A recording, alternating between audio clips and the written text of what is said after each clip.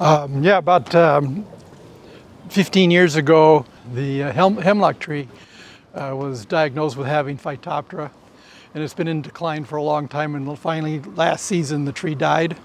That's a common disease that affects the hemlocks in this area. And I knew it had to be repaired, and we got bids from multiple contractors to remove the tree, and we were most impressed with the proposal that Seattle Tree Care provided. Well, this is the first time we've taken a tree down to this size, and it's probably as old as the house, which was built in the 30s, so it's a 90-year-old tree.